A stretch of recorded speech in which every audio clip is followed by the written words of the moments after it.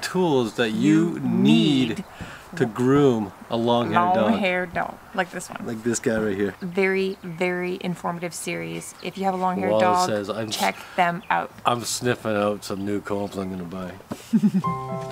Hey guys, welcome back. Okay, let's do it. Hey guys, welcome back.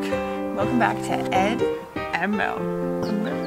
We're gonna demonstrate another one of those tools, but before we do that, Stop. Go back to our last video and look at, we did grooming rakes. We are moving on to undercoat rakes. We've gone through a lot. Today, we are talking all about a comb, a stainless steel One of our comb. faves. It is Ed's favorite. I know it is. It works right along with those rakes we talked about last video. Our favorite comb. So this is a two-sided. There's kind of, it's for heavy mats and very light mats. Yeah. If you have one of those really big mats and you can't get it out with your tugging, it kind of hurts. If you just take the end, you can just go where the mat actually is and go in and pull like that and pull where the mat is.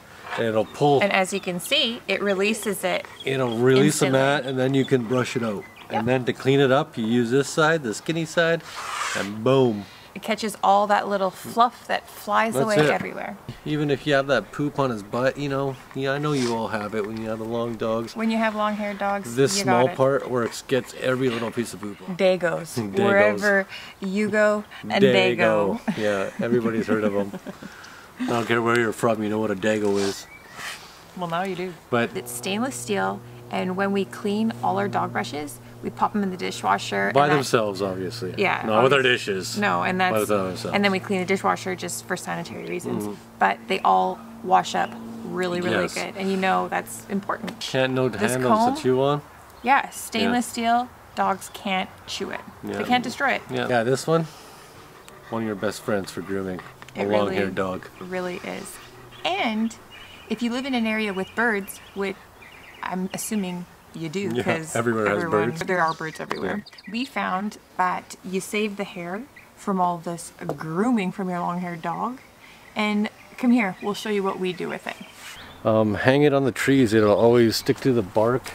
You just go like this.